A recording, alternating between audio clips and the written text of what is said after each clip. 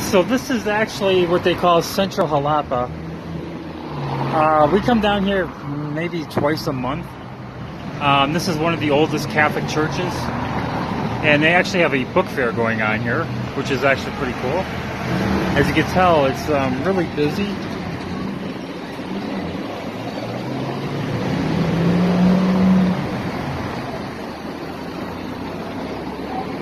This on a Saturday. So instead of just calling this Downtown Xalapa, it's actually called Central. Everybody again, welcome to my channel, Uncle Map. We are in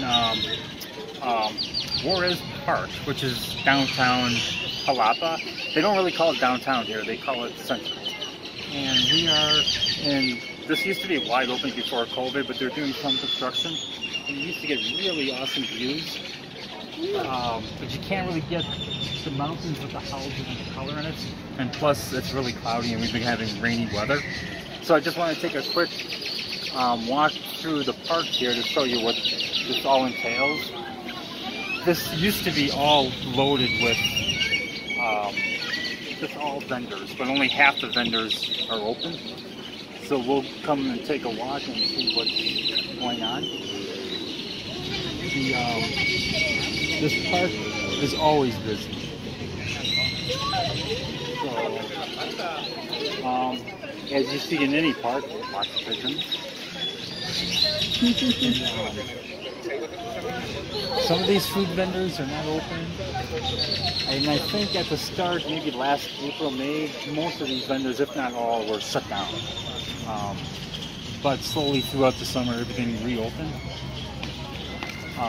Most of these people that work on these food vendors that you see get paid daily, and so this is their livelihood. And after we get done walking through this park, we'll try some food and let you know what the prices are. Everything is really inexpensive. They've got some really nice landscape, I guess you could call it. They keep this up pretty nice. So this is, right now I think it's after 5 o'clock. And usually in the afternoon, between 12 and 1, it starts to get pretty busy. This is where all like the government agencies and stuff are located.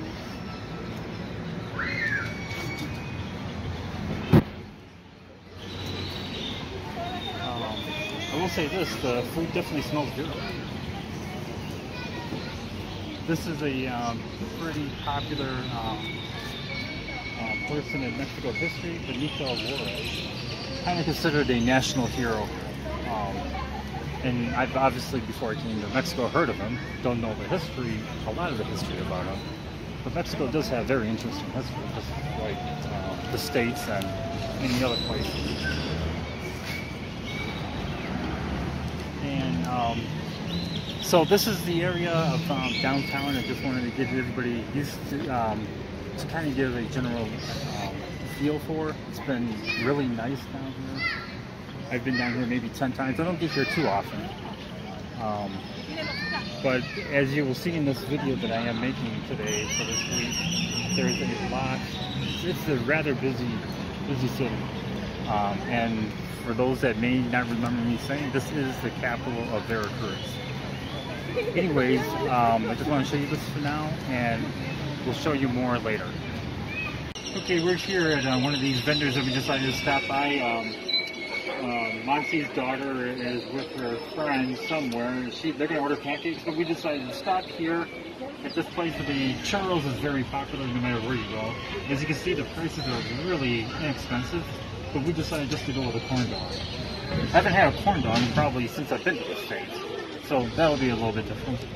The nachos with queso picante, 25 pesos. That's like almost like $1.25. That's really inexpensive. Papas is usually it means potatoes, French fries. But that's what we decided to go with, and we'll see. No, we're just waiting for Jimena and her boyfriend to go get what they want, and then we're off to a coffee shop. So hopefully we'll add that part in our video, and we'll continue on from there. All right, we're gonna see what this tastes like. Should have got more napkin. It's actually pretty good. It has hot dog, obviously, the corn dog, the breading, the cheese, the ketchup, and mayo.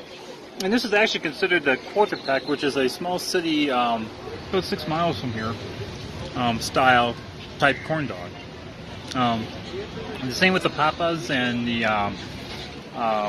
nachos. They have like picante, the picante cheese, and regular queso. So in the meantime, I'm gonna go enjoy this. You can't complain for a buck on this. So, all right.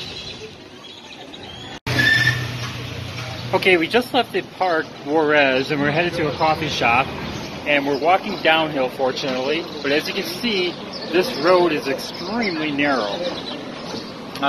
Many roads in Xalapa are like this, and even as of like 10-15 years ago, even the main roads were like this.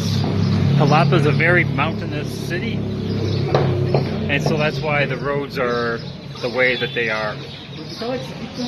So I just wanted, very, very scenic, very nice, just not good walking uphill. So, anyways, we will continue once we get to the coffee shop. This is a leche that we ordered, lechero. More coffee or good meal? No more coffee, just gracias. So this is how they do here at Parroquia in Veracruz. Gracias. Gracias.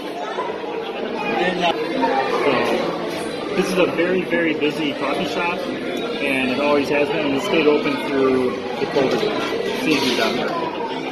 And for now, this is going to be the end of the video, and hopefully next week we're going to try to get a one-on-one interview with a really good friend of ours who's from Texas. She's lived here for 20 years, and she's got a lot of information on the city of Xalapa, like the cost of living. She's a really neat lady. So hopefully next week we can get that one up and through. Thanks again, everybody, for watching our videos, and I just asked, if you're not subscribed, please hit that subscribe button and hit that like button so we can get more people watching our videos, and hopefully our content will be much better and continue to grow and get better as we do more videos. Anyways, y'all have a nice week. Thank you and good night.